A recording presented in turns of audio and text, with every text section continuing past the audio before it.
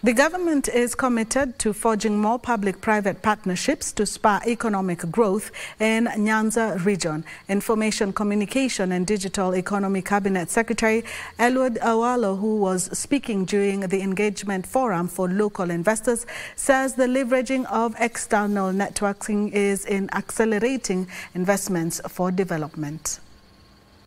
Kisumu is gearing up to host the inaugural Nyanza International Investment Conference, with the focal point lying in fostering public-private partnerships between investors and local governments to ignite economic growth. Information, Communication and Digital Economy Cabinet Secretary Eliud Owalo says the government is committed to ensure an inclusive nature of development strategies, stressing the importance of leveraging external networks to bolster regional prosperity. The sources of revenue remain fundamentally the same, but we have undertaken digitalization. We are now today doing 900 million to 1 billion shillings per day, courtesy of digitalization alone.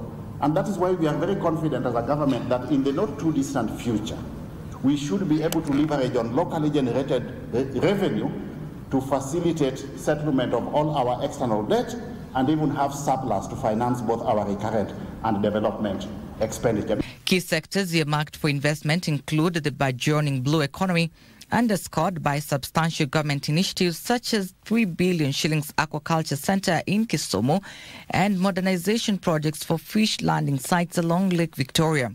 Is investment opportunities which will be taken up by both the local investors and foreign investors, and to see that FDI in Nyanza is increasing in number and value, to see that several joint partnerships and investment deals are concluded with the initial investment plans and through post-investment period after 1 year.